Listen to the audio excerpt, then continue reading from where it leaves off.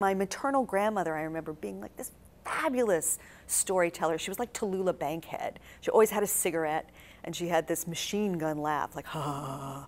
And she played cards, and she always had these great stories about like how she met my grandfather, and even my paternal grandmother, who could be pretty intense, had great stories like that too. So we were a storytelling family, and I realized that so many of those little things find their way into my work. One story that I realized made it into Diviners is that years ago I was visiting my paternal grandmother, and she was at that stage of her life where she was trying to, you know, she just wanted to get rid of some things.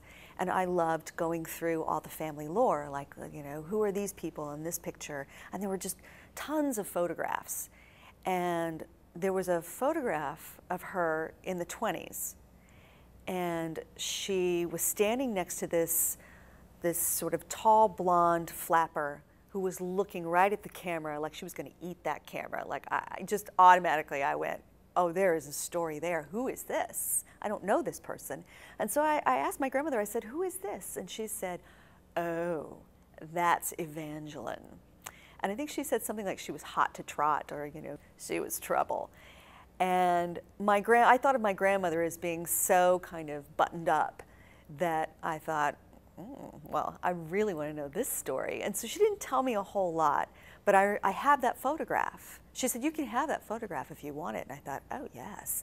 And I thought, I want to write about a character named Evangeline sometime, because she seems really, and I do remember there were a couple of stories about, you know, just like riding in cars with boys. Years after my grandmother died, my cousin sent me her diary from 1927. And of course, I was already working on Lair of Dreams, which is set in 1927. So it was wonderful to be able to, I mean, go through and just read her diary from that time and, you know, be stepping back into history and family history.